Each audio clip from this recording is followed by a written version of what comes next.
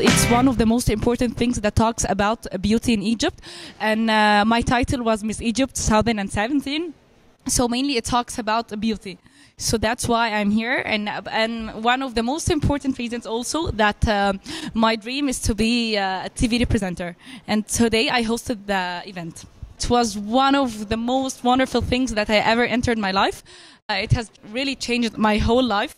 It has changed also my dreams because I was engineer computer science at the British University in Egypt. And then now I'm studying mass communication at the Arab Academy for Science and Technology. You have to believe in God, then to believe in yourself, to believe from inside that you are the most beautiful woman in the whole world, not by your look, not by your makeup, not by your eyes, but with your personality.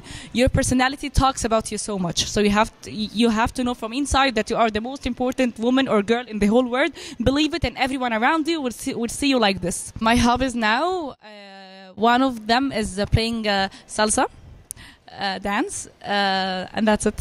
Actually, now I'm not playing any sports, but when I was a child, I was playing swimming. No, I'm not on diet. Thanks God.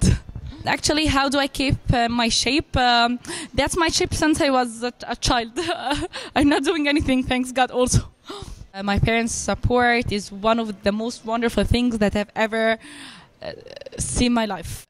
My father is always push me forward to everything good. My mother is always standing by my side, my sister also, and everyone in my life, my friends, my best friends, everyone.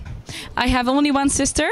She is 27 years old and she's an engineer. She's giving me self-confidence. She's telling me that I'm one of the best, that I did a lot, and I was 18 when I entered Miss Egypt, and now I'm 21. About acting, I can't say no, I can say maybe, inshallah.